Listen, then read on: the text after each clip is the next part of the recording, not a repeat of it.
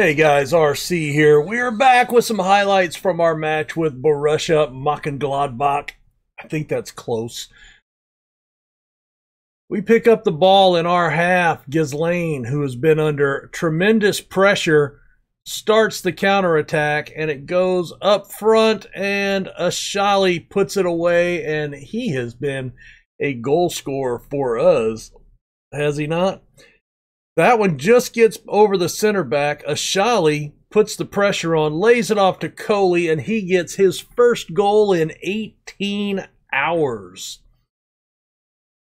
Put us up 2-0 in the 89th minute. And we had to sit tight, try to play some defense. They got it in on us, and Nemchik got one back. Too little, too late. We held on for the 2-1 victory. Pretty dominant, 22 shots to 5, 59% possession. And if we take a look at the competition, well, schedule-wise, we had the win over Bochum 5-3, Jack Hunter with a hat trick, Takahashi with a goal, and Jopek with a stoppage time goal. Bayern Munich beat us 3-1. Aslani got the only goal for us. 103,000 fans at Bayern. That is insane. But I tell you what, I do like, look at this, home match against Bochum, almost 49,000 people. So I'm pretty happy so far. Taking a look at finances, continuing to trend in the right direction. And transfers, we have made a couple of moves. We still have a couple of days in the transfer window after today's match that I just did, the highlight, up until the next match that we're going to play on camera. So taking a look, we signed Ricardo Vaz from SLB, $3.6 million. He's valued at 5.75, 25 years old from Portugal, 3-star potential, and pretty good winger. He's going to be just depth for us out there. But he was pretty solid, and, you know, we needed a little depth on that right side. On the other side, you've seen all those moves, so nobody new out. Taking a look at the transfer center, Ghislaine has been the target of quite a few clubs. Lincoln has come in with several bids.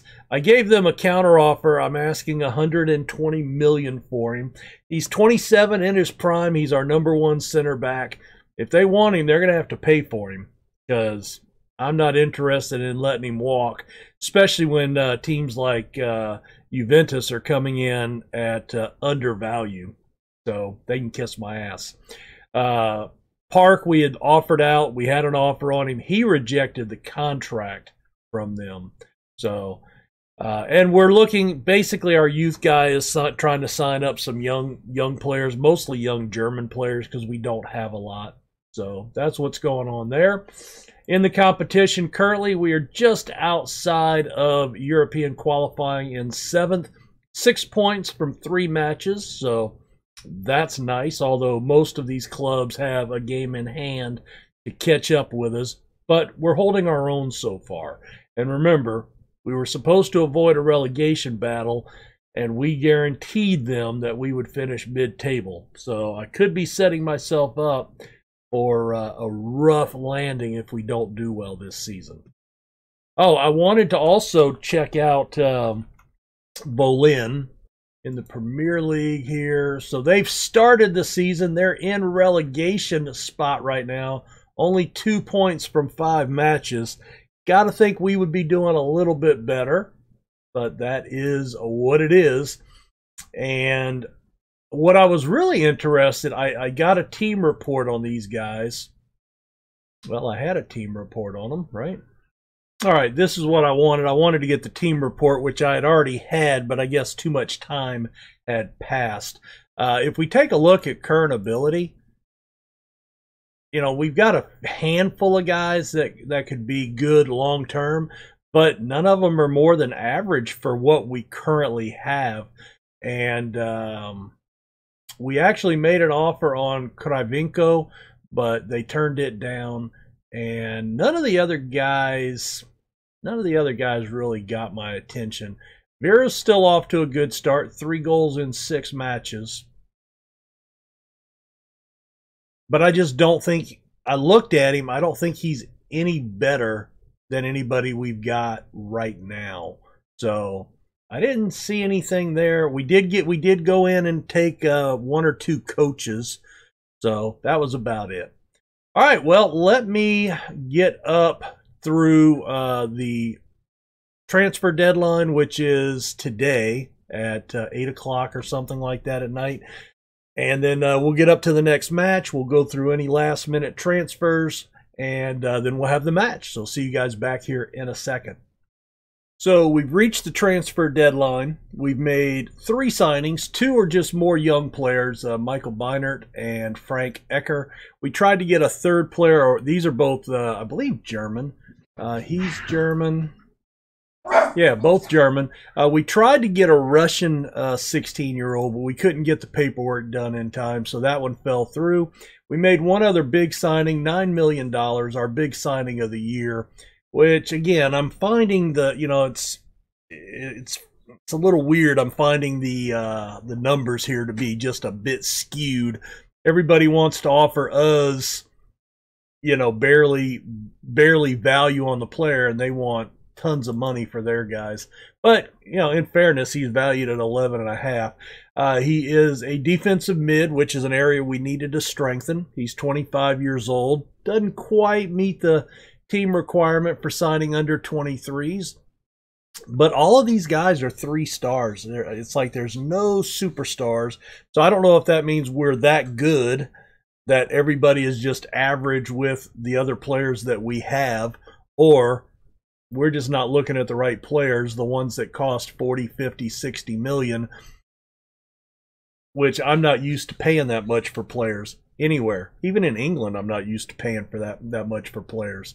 So I don't know if that's something unique to Germany. Let me know in the comments. He is pretty good, though. He's going to be our backup at that position to Abbas, but Abbas is 32. We've gotten offers for him. We got more offers for our center back, which, by the way, we did. Ghislaine, I think is his name. We did sign him to a contract extension, about $80,000 a month more, and he was happy to stay with us. Brentford came in for him, but was still in that $20 million area. Wasn't interested. So let's see. We've seen all that. So we're playing Fortuna Dusseldorf today. So let's get to that. Here's the team we're going with. All right, so here's our lineup. I'm going to actually give Morena a start today. This will be his first start for us this season. We've let Harem Basic have all the starts in the first 3 games. He's given up 7 goals. What's that? 2 tip saves. Anyway, no shutouts. So, definitely need to maybe upgrade at goalkeeper. But we're going to give Morena a start today. Let him show what he can do. Brugger is one of our new players. He's done pretty well. Ghislaine, that's our star center back that we've signed to a new deal. Gunderson, Sahin, who's actually a wonder kid. Abbas in the deep position, Kohli and Takahashi in the mid, Hunter and Yapik on the wings, and Aslani on the point of our attack. I didn't know what I wanted to say right there. Anyway, let's get into the match. All right, we are playing Fortuna Dusseldorf today. They're in the white. We are in the black and red. Oh, nice little touch by Kohli to get past his man. Yapik loses it. That was good drive, I guess, by him, but he lost it there. Let's encourage the team. All right, there's a deep throw into the box, and we get a flick-on header from Takahashi, his 3rd goal of the season. He's just coming back from international duty, by the way.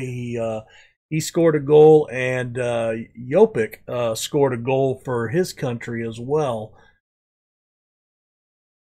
He just went up and challenged the keeper. Boy, that keeper's tall. But we take a 1-0 lead. Liking that. Hopefully we can hold on. Oh, there's a challenging ball that goes deep into the corner. Oh, he beats the defender.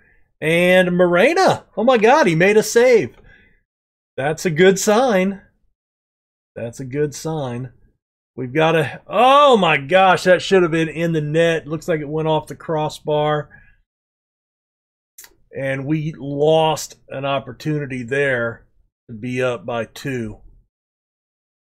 There's a shot, goes into the cop at the end of the stands. I hear a lot of places refer to a cop, and I think it's always the stands behind the goal. But what does that mean? Let me know in the comments. Those of you in Europe that, you know, we don't have cops in America. I mean, we do, but they drive in cars. They have lights, and they arrest you if you do something bad, you know. So what exactly is the cop? What does it mean in a football stadium? Oh my God, somebody's dead on the pitch, and they make a save, and I think they're going to close it down there. That looks like a pretty serious injury. I don't know that we've seen that before. He actually stayed down. That was interesting. I'm glad it was their guy and not my guy. Our guy. Oh my goodness, that one goes off the woodwork. We get a clearance on it, and he carries it out of play. Let's demand more. We are not looking too enthusiastic here, and we pick up an injury. It's Jopek, a foot injury. He was frustrated by the feedback, demanding more. Really? We've got 1. Let's make it 2. Chill out. All right, so Jopek, who are we going to bring on for him? Let's bring on... you know what? Cernan can play... Cernan's good for 45 minutes. I think we had a fitness issue with him, and we have not seen him play. Now, he's really good. You know what? I'm going to bring Cernan up top for Aslani. Put Aslani out on the wing, and this will be Cernan's debut for the save with us due to injury. Oh, the keeper made the play there. Where is our midfielder? Go up and head that ball into the goal.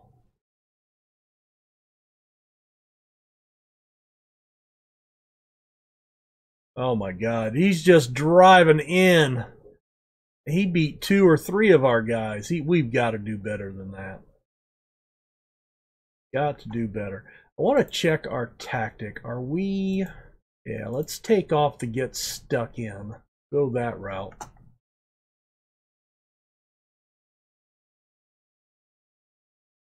Just want to kind of cut back on some of those yellow cards. Oh, hello. Cernan just upended him getting that ball. That was aggressive. Sahin with the block. Another block by Coley that time. Blocked away again. Good deal.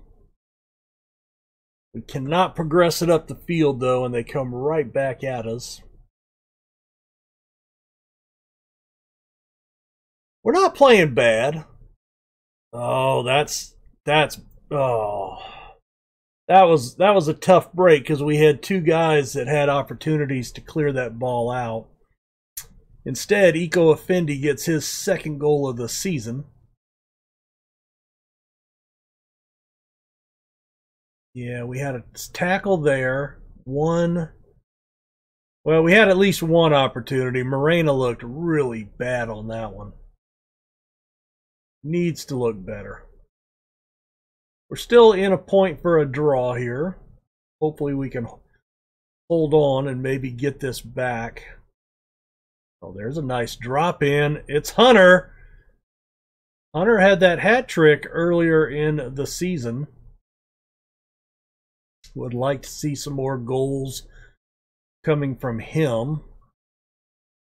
Oh, that bent in nicely, but right into the hands of the keeper. And that's going to be the half. XGs are pretty even. Scoreline's pretty even. shots and on target. They've got a slight advantage.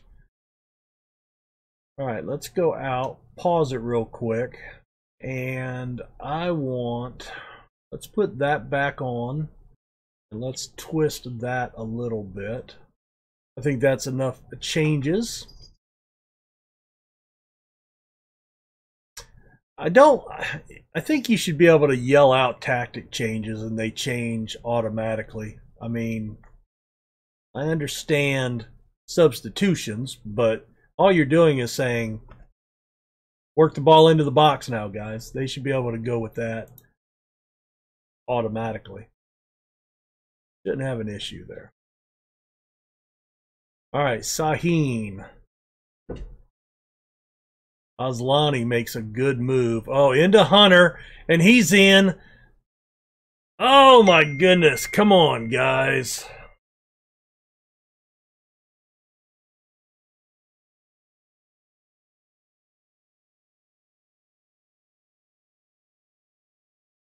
All right, Hunter laces it into the box. Oh, that's a nice header right to their player, and he breaks out. Brugger gets toasted. Luckily, he didn't try to lay that ball across to Gunderson.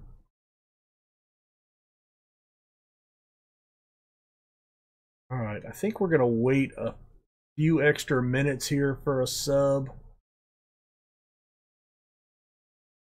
Oh, there's a nice save at the post. Liking that. Okay, well, let's put a sub in here. Anybody playing really bad? Not really. Actually, Cernan's not playing very well. So I'm going to put Asllani back up top. Takahashi for Delu. No, let's bring Sam in. Sam's actually started some matches for us. Oh, they take the ball off of Cernan and turn it around. This is where we showed a little promise in the early game last episode, where we were able to control the ball in the midfield. But that kind of fallen by the wayside here.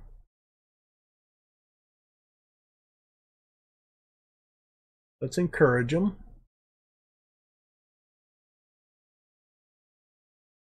We've run that play all the time, and I haven't said anything on corners.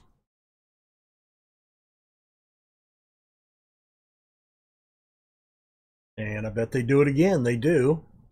And there was an offsides. Bad decision making. All right, let's come in and make a sub here. We've got Sahin is starting to struggle a little bit.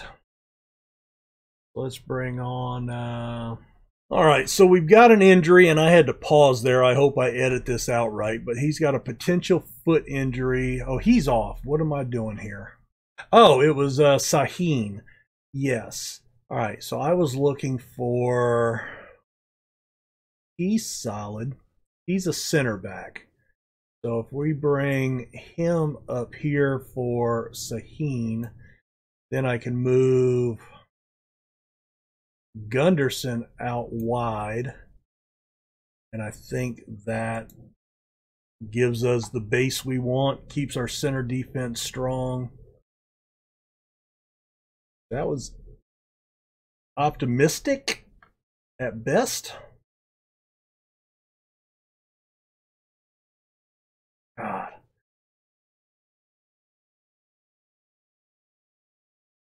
Nice. Oh, there's a nice move right there. Good header down. Lays it up into the corner. Okay. Optimistic. Ruger into the box. Chipped in. Oh, take a pop. Oh, that should have been a goal. Goes over. All right, there's our substitution. Let's praise them. Let's steal points here, boys. Flick on header. All right, there's Sam. Back out to Brugger. He takes a shot. 4 minutes of stoppage time. No. Into the wall. And Coley. Put it in! Oh, it goes off the woodwork again. Oh, come on. Oh, we had a shot there. Why? Why can they not score?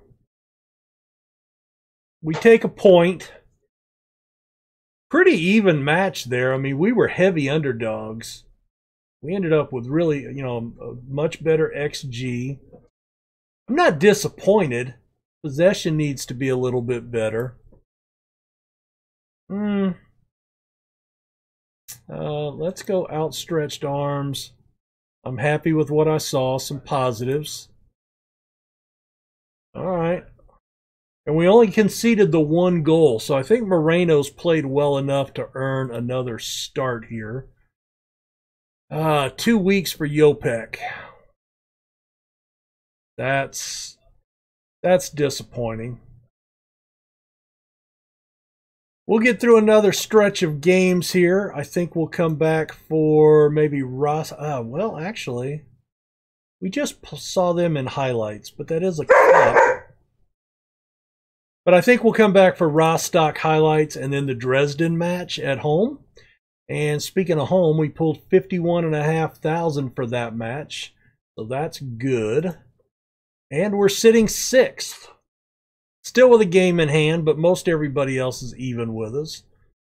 So we're holding our own for that mid-table finish.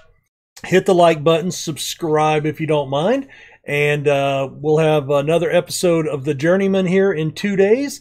But don't forget, I also have the single team save in the Netherlands taking place on the off days. So daily uploads, 2 different series if you haven't checked that other one out. Thanks so much, and we'll talk to you later. Bye.